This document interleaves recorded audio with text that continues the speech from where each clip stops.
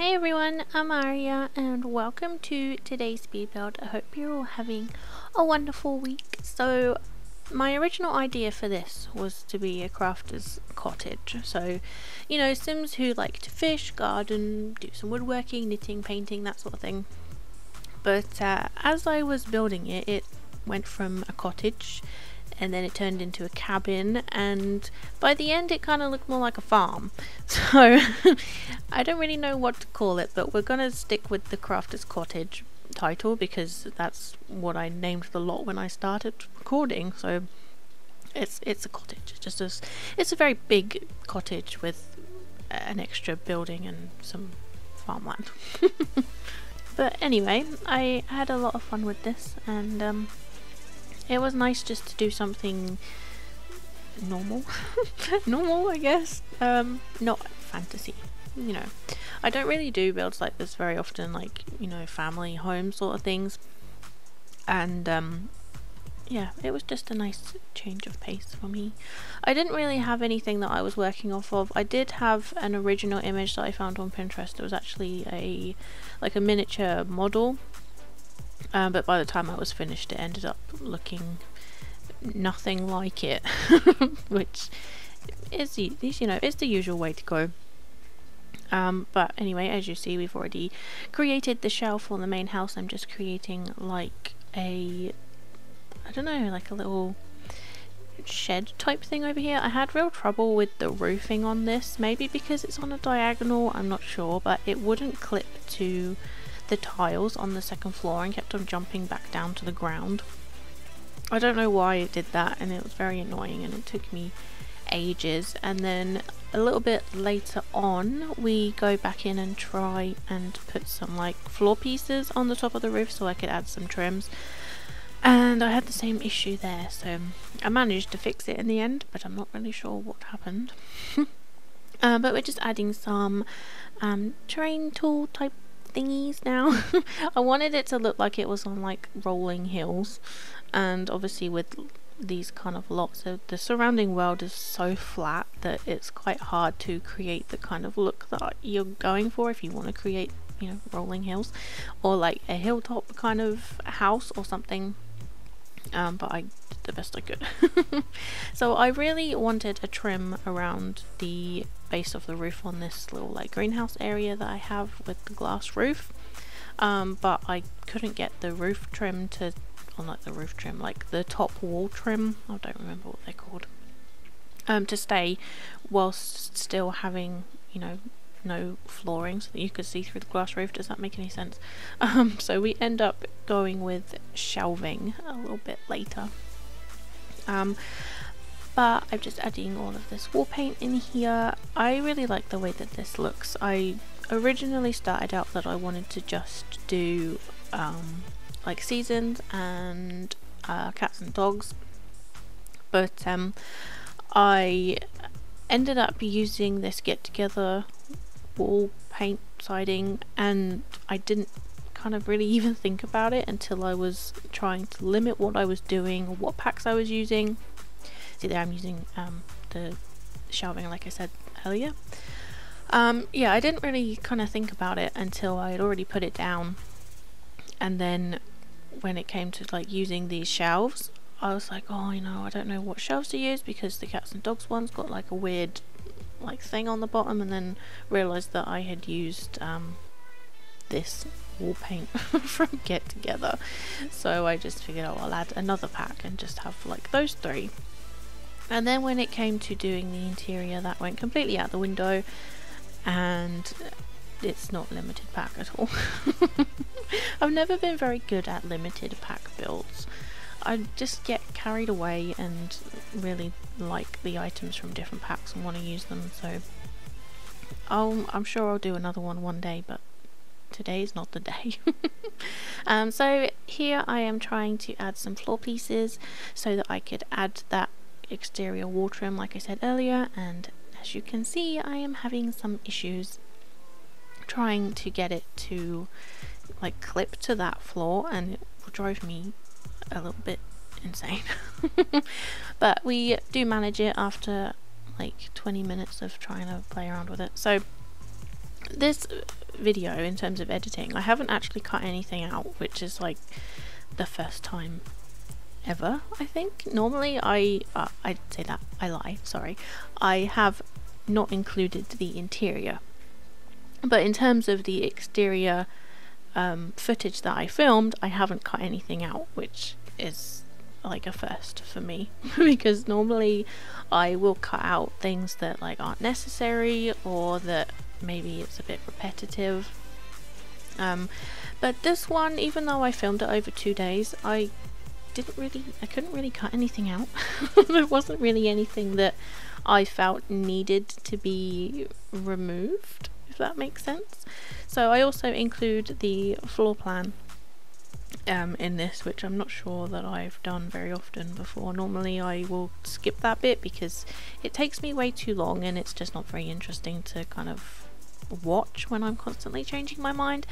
But this one, I don't know, it just kind of flowed really easily, and I obviously had no idea what the interior floor plan was going to look like when I built the exterior, because I don't really plan ahead with things like that. I just build a shell that I like the look of, and then we go inside and realize that I've, you know, made a mess of it, and then hate myself. But this one seemed to come together really easily. So right now I am creating like a little roof window, what are they called? I don't know. When I was doing the floor plan for the upstairs, I realized that the hallway didn't have any windows on it, and it was just really dark and just, I don't know, looked kind of dingy. So I wanted to, they're called skylights. Yes. I wanted to add a little bit of light in there, so I created this little skylight on the back of the building, and it just adds a nice little beam of light down into there. Kind of, I think it's if you've got it set to evening, kind of evening time, I think the light comes in. It does kind of clip a little bit into one of the bedrooms for some reason, even though I checked several times, and for some reason, I don't know why the light comes into that room when it's completely blocked off, but it does. But I still think it looks pretty.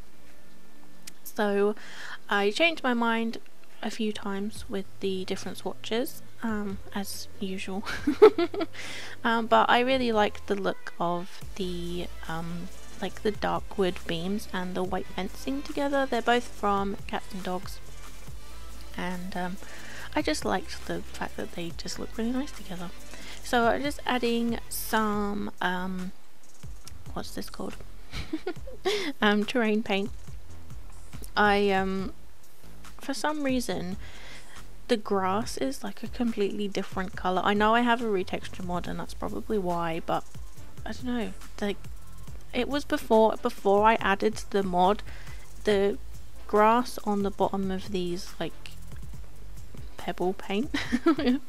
Is it called a pebble paint? I don't know. It's like a completely different green to all of the other worlds, and it takes a lot of blending. It takes a while.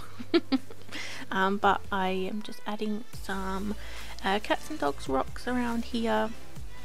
I really like these rocks, as I've said multiple times. I use them all the time because they have a very minimal footprint, and they clip really nicely. They rotate, which not a lot of the rocks rotate, which is, yeah.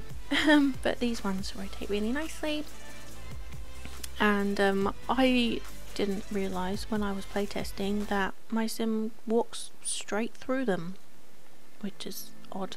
So actually, like I said earlier that I didn't cut anything out, I did. I cut this out. Bad me. Because it literally took me like an hour trying to figure out how to make these all like connect properly and not have to resize them. But this is the little like farming area. I originally wanted it to be on the top of a hill, as you saw me create earlier. However, it just wasn't possible, and I couldn't get any of it to work. Like when I put the plants down, the plants just weren't functional with my sim. My sim couldn't walk up to them, and you know, and they just were weird and they looked weird. So I ended up making this area completely flat. I think I had maybe like 10 plants or something, so there's lots of space for you to add more plants if you would like to download this build. It is on the gallery under my Origin ID, which I have actually changed all of my usernames and everything everywhere, so they are, all of them are all AriaFaeYT now, so hopefully that'll be easier, because before it was like underscores and hyphens everywhere and it was just very confusing. So yeah, my Origin ID is AriaFaeYT, or you can find all of my builds under the hashtag AriaFae. I also upload all of the tray files to the Tumblr post if anyone is interested in grabbing those instead. So just adding more rocks. More and more rocks. I basically just add rocks everywhere, and yeah, use the tool mod to rotate, resize and gravity pull everywhere, because I love that function. I love the feature.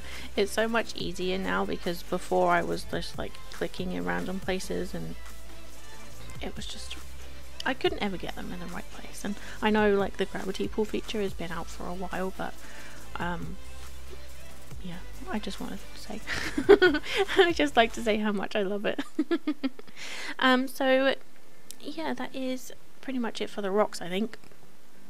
So yeah, like I said, in here is the little farming area. I had to make it flat because I think I already said I had to make it flat because my sim couldn't do anything on this little lot. But I did spend quite a long time trying to make everything kind of fit together with the tool mod, and then end up just going back and making everything flat. So we are now on day 2 of building, which is why the lighting has changed. And I am just adding these plants from the base game. I think I add maybe 2 or 3 other plants which are also from the base game. I always use base game debug plants in my landscaping for some reason. I think they just, I don't know, they look a lot nicer, and I don't know, I've just always used base game ones for some reason. I think it's because I didn't have Better Build By before and the base game ones just came up at the top. But yeah, I think I used some flowers which might not be debug. Sorry, they are base game, might not be debug. But yeah, that is pretty much it now. After the landscaping, I have a cinematic tour for you, which I hope you will enjoy. So that is pretty much it from me now. I hope you have enjoyed this video. Thank you so much for watching. Please give this video a like if you do like it. Let me know what you think in the comments down below, and if you fancy it, maybe you could subscribe too.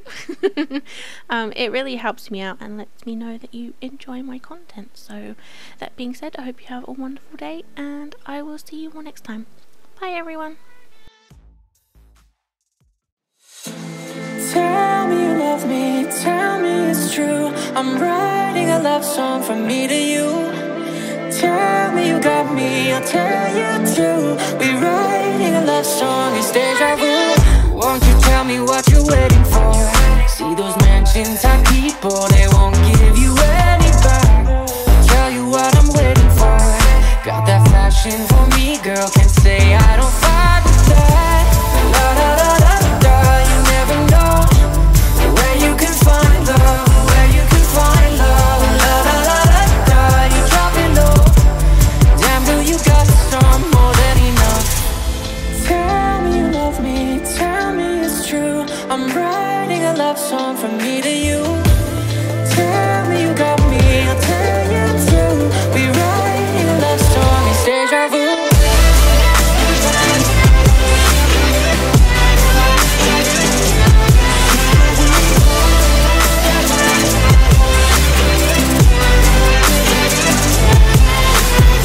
Heated nights, summer views, girl, I could take you there. What you want, make a move, no, we don't have to share. Say the word, gonna work to put in overtime, 'cause you deserve the sunrise.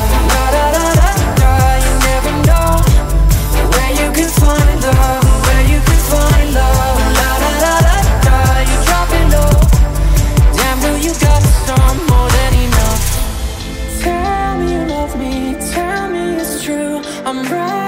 love song from me to you.